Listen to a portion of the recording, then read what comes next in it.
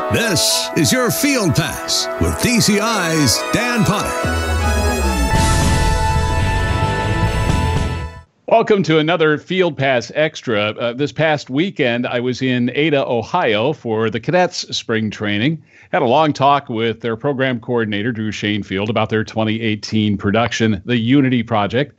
Also had a very frank discussion with Drum Major Claire Pittman and Horn Sergeant Sarah Bowden about the challenges the Corps has faced this spring. But my schedule didn't match up with this guy, so I thought we'd do a Field Pass Extra with him and get caught up with the Corps' new Executive Director, Scott Litzenberg. How you doing, buddy?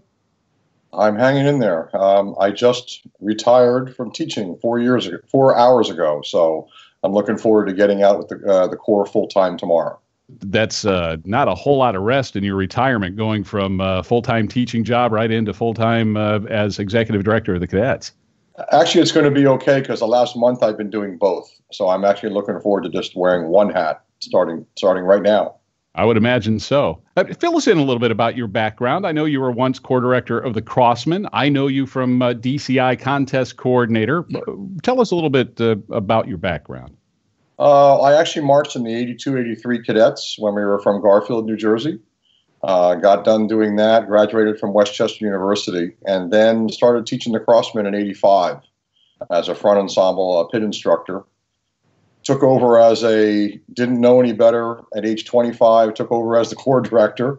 But at the same time, I was a high school band director, started in 84, and I did 34 years of that, 3 different high schools. And took about 10 years off of drum corps, and in the late 90s got involved in the DCI contest crew. And the last 5 years or so, I've been the head tabulator as well as contest coordinator and event manager for DCI. Given the challenges the Corps has already faced this spring, did you have any trepidation? Was there any pause before you said yes to the job? Really, no. But what I had told the board immediately that I was absolutely interested and willing to do that as long as everything for me just made the most sense from a logical standpoint. A lot of people think that it wasn't very logical, leaving a teaching position with a lot of guarantees and taking a leap of faith to an organization that was going through a lot of turmoil. But I think my trust in this new board and the reality of what this drum corps, this organization means to me and what it's done for me, far outweighed any concerns I had to come on board to be a part of this. I think the drum corps community has kind of closed ranks around the membership of the cadets. I get a lot of questions about how do you think they're doing, Dan? Let me put that to you, Scott. What's the mood like? Well, literally not one member walked away from this drum corps. Every kid that was there stayed. Every one of them. Those kids all believed in this organization, and they also believed, I think, very quickly in the new board to make good decisions, to give them an opportunity to live their dream of being a cadet, either as a new member or as a returning member that's very determined not to let this change their cadet experience.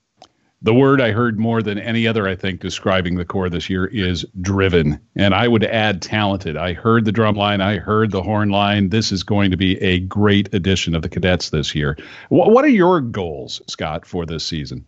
My first goal is to take care of these members and people that are on tour, whether it's volunteers and staff, that they have the experience that they signed up for. We want to make sure we're giving them a high-level opportunity to perform a great drum corps show, to be an addition of the cadets that people are going to look back on 20 years from now and say, that corps is the one that started, that fixed, that took care of the situation and is going to make a difference for the corps the next 10 years, 15, 20 years from now. Scott, I knew the minute I heard you had been appointed executive director that the board had made the right choice. The Corps is in good hands. Thanks for spending some time with the Field Pass.